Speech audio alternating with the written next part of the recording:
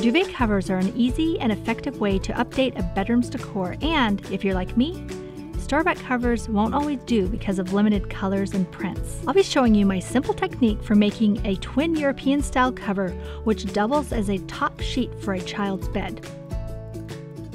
As a shortcut, I'll start with a sheet set, the top sheet doubling as the underside of the duvet cover. I only need the top sheet for this project, so I'm saving the fitted sheet and the pillowcase for making up the finished bed. I will also need printed fabric for the duvet top, matching thread, 3 buttons, cotton ribbon, and thin elastic.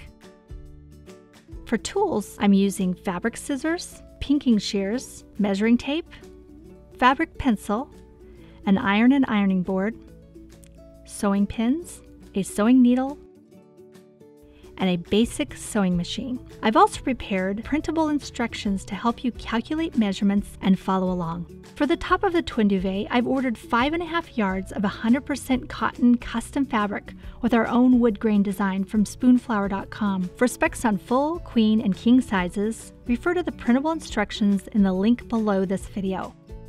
Start by pre-washing and drying both the sheet set and fabric. This will soften the fabrics and take care of any shrinkage before assembling the cover. The duvet cover will be based on the width of the sheet. The pre-washed sheet may shrink a bit, so make sure to measure before cutting the printed fabric.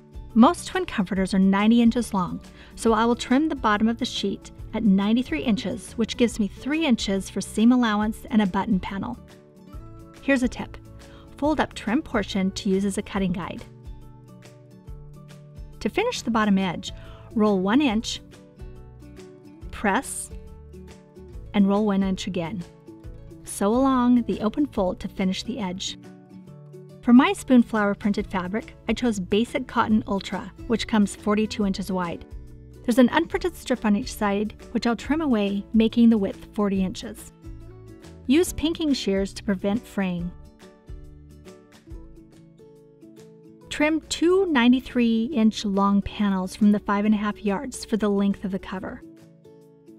One panel will be the center and the other trimmed to 2 smaller panels.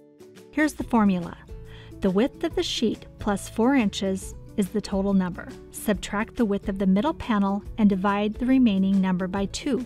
This will be the width of the 2 side panels. Once the 3 panels are trimmed, pin and sew together with 2 1/2-inch seams. Press the seams open. Fold the edge a 1/2 inch twice for a roll hem and sew the top and sides, leaving the bottom edge open.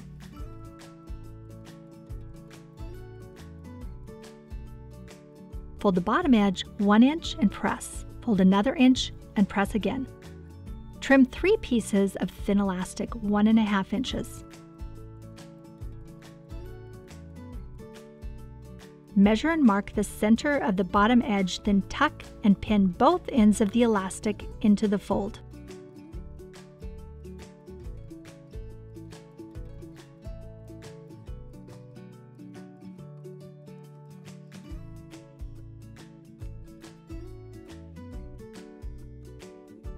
Measure halfway between the mark and the panel seam, make a new mark, and pin another piece of elastic.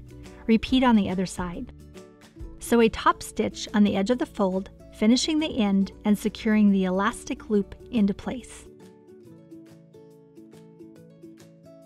Pin both top and bottom pieces together with right sides facing each other.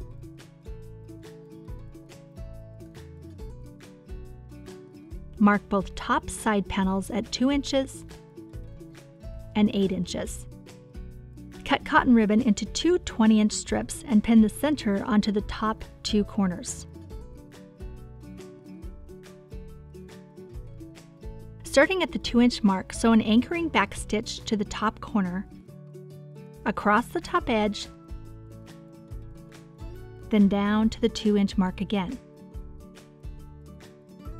On both sides, sew from the 8-inch mark on the side panel down towards the bottom of the duvet, turn the corner, and stitch to the bottom panel seam. Trim corners at an angle to remove bulk, careful to miss cotton ribbon and seams. Turn duvet right side out and press all seams and corners flat. Sew 3 buttons along the bottom of the sheet to match the placement of the elastic loops.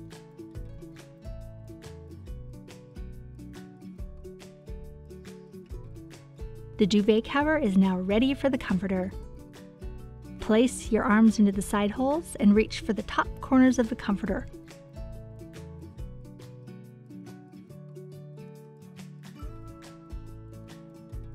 Pull into place and use the cotton ribbons to tie down the corners.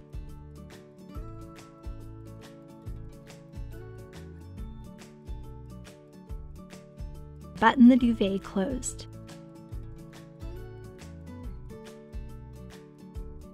There you have it.